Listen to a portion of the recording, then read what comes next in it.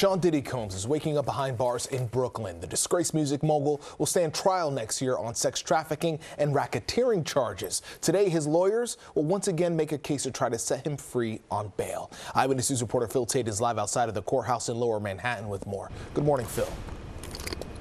Yeah, Pedro, good morning. Music mogul Sean Diddy Combs hopes fourth time the charm as he heads back inside of a Lower Manhattan courtroom and hopes that he can get out of jail on bail. Well, this as the disgraced star faces a slew of charges that's left him sitting in a Brooklyn jail cell. Now, Combs' legal woes are extensive, with racketeering, sex trafficking by force, and transportation to engage in prostitution in September.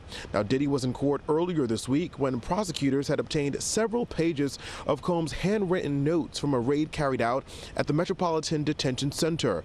Now, a win for Combs, as the judge has already said he would not consider those notes when weighing bail arguments after the defense raised questions about attorney-client privilege.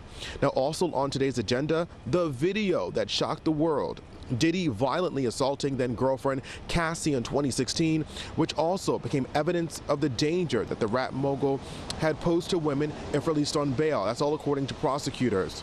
Now, in a new court filing Thursday, Sean Combs' defense attorneys say prosecutors invented that narrative using a, quote, an edited and manipulated version of the video, arguing it shows nothing more than a domestic dispute.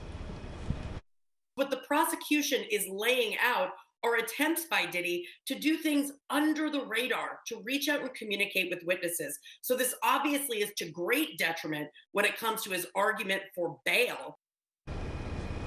Now, Combs has repeatedly tried for bail but has been denied. This time they'll be offering that $50 million package along with home confinement and that bracelet that would be around his ankle, ensuring that he would not be able to leave. Again, we'll have to see what will happen in just hours. Combs is expected to be in court at 2 p.m. We are live in Lower Manhattan.